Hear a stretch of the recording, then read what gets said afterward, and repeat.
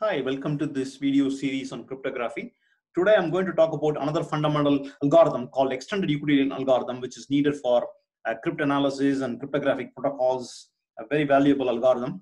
So the algorithm is actually built on top of Euclid's algorithm, which I talked about in the previous segment. So what is the goal of this segment? The goal of the segment is this. Suppose you're given two numbers A and B. Okay, you're given two numbers A and B, integers A and B. Both of them are not zero simultaneously. One can be zero.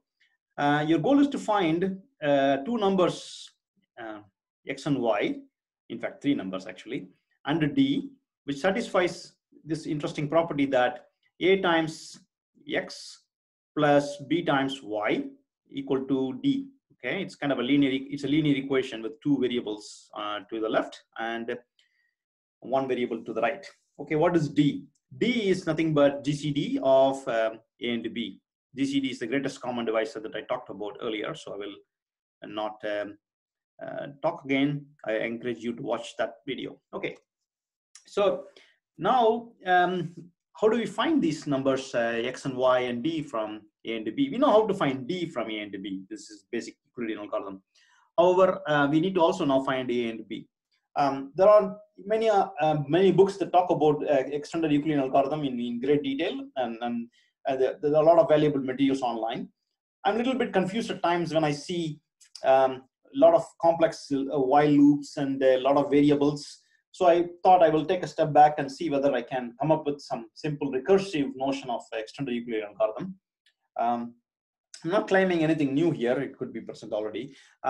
So what I'm going to talk about is a recursive algorithm to solve this problem. Okay, so let me start with the very basic case. What if my b is 0? Well, if my b is 0, the answer is easy. My b is 0 means I can take my x to be 1 and then my d to be a, then I'm done, right? Since b is 0, I can pick whatever value of y I like because b times y will cancel out. So this solves the problem. Any y will satisfy this equation. Okay, so what I am going to do though is consider the case that we can rewrite the original problem into sub-problems and then use recursion for that. Okay, so what I'm going to do is try something like this. Try something using my algorithm here. So what I'm going to do is I will rewrite this GCD problem into a sub-problem as follows. Instead of computing GCD of A and B, we will go ahead and compute GCD of a sub-problem, which is GCD of B and R. Okay, what is R? R is, where is R? R is nothing but A mod B, right? The reminder when A is divided by B. This is something true from Euclidean algorithm. We have seen this. Okay, now let's assume magically we found out x1 and y1, which satisfies this property. B times, or from this, let's assume we found out magically two pairs, x1, y1, like this, okay, is equal to D. Remember, GCD of A comma B is same as GCD of B comma R. So this must be D then. Okay, suppose we found out this, how can we now use this to solve the original problem? The original problem is dealing with A and B. Okay, here we have a B, that's good, but we don't have a A here, so we need an A somehow. So how do we get rid of R? It turned out that we can use another interesting property. Suppose we can rewrite our A like this. Okay, A is Q times B plus R. Okay, this is true when A is an integer. We can always find another integer Q and R which satisfy this property. Okay, what is R? R is basically the reminder when A is divided by B. So R has to be bounded by the value of B.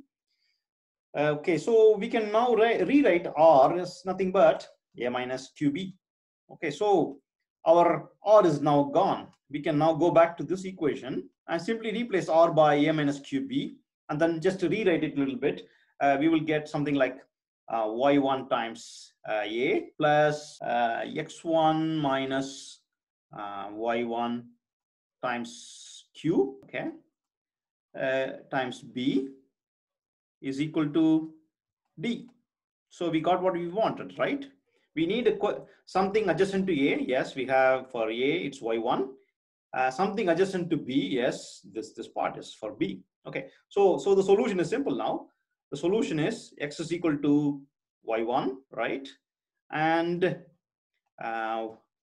y is equal to x1 minus y1 times q. Okay, so we do know everything. We know how to compute q, we know how to compute r, therefore we can compute everything, but we still haven't figured out how to find x1 and y1. So we let the recursion go all the way until the case that our remainder becomes 0. At that point, we do know exactly what the answer is. As I said earlier, when you compute GCD, okay, you're recursively computing smaller and smaller pairs of values, and R becomes eventually 0, then that time you stop. Okay, when you have a situation like this, let's take this example again, right? A comma 0. What is GCD of this? This is nothing but A. Okay, that means my x has to be 1 and y can be anything I like, whatever value you like. So I'll put a question mark, and d is nothing but A. So we found out the value of x and y. When one of the arguments is 0, it's straightforward. Okay, and that will become true when this recursion is triggered, right? And what is the next step of this recursion? The next step of this recursion is GCD of R, which is smaller than B, and then B percentage R mod R, or division of B by R. So if we continue this, at some point this second argument will become 0. At the time we know the value of x and y, and then we use that to build the next level of x and y. So that's why I said here, if we magically solve the sub problem of B and R, we get the x1 and y1, and then we just take x to be y1 and y to be x1 minus q1 times q. That's basically it. So I will now show you a quick implementation of this idea. Very simple and neat idea. Okay, so what I'm going to show you today is just to show the algorithm that's going to implement that part. Okay, so here's the recursive algorithm. I'll zoom in a little bit. So the algorithm takes A and B as inputs and computes x and y and d, which satisfies this property: A times x plus B times y is d. Okay, what is d? D is nothing but GCD of A comma B. So as I said earlier, it's very simple when B is 0, right? When B is 0, all you're going to do is you treat your x to be 1 and y to be 0. And by the way, y can be any value. As I said, you can change the y, it doesn't matter. Okay, and your GCD is of course A when B is 0. Therefore, you solve the sub problem. Now the high level problem is, if B is not equal to 0, you compute extended GCD algorithm for B comma A percentage B. Once you solve that, you find a new x and y, exactly like the way I explained on the whiteboard. You compute the quotient. You use x to be y1 and y to be x1 minus y1 times q, and you can even have an assert statement that checks that your algorithm is correct. Okay, so this is basically it. And now I can show you some implementation, some runs. I will start my Python from my program name is xgcd. I will import all of the things, and I will just call my recursive version of extended GCD, because I also wrote a non-recursive version, but that's a little bit more complicated than the recursive version. I will compute, say, recursive extended algorithm for 8 and 12, right? What are the things I will be getting? I will be getting the GCD and the x and y. Okay, so let me print this now. Print d, x and y. Okay, what is d? D is 4, which is correct because GCD of 8 and 12 is 4.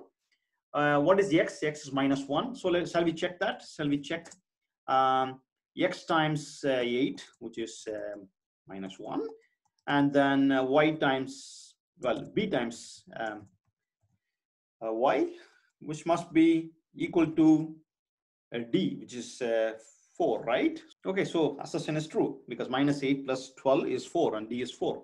So we can convince ourselves by trying something. For sure, we know d is 1. In this case, d 8 and 9 are adjacent numbers, so d must be 1. And what about x and y? X is minus 1, so 8 times minus 1, 8 times minus 1 plus 9 times 1 must be equal to 1. Yeah, that's pretty much it. Okay, so of course we can also print the D. So this algorithm is pretty neat. It show you the mod inverse part of the demo as well, just to get the idea across. Okay, the mod inverse idea is also pretty neat. All you're doing is calling the extended Euclidean algorithm and then computing x mod b, and then you get the answer result. Okay. The reason is simple, right? A times x plus b times y is 1. So ax is 1 minus by, and ax is equal to 1 mod b. That's the reason for 1 minus mod b. Okay, this comes directly from the definition of a mod, these two, right? That means the x must be multiplicative inverse of a. So all you have to do is just call the extended Euclidean algorithm. Here I'm using both the recursive and non-recursive. So in my code, I have, this is non-recursive, which you can see non-recursive GCD is a bit involved. It requires a couple of more variables.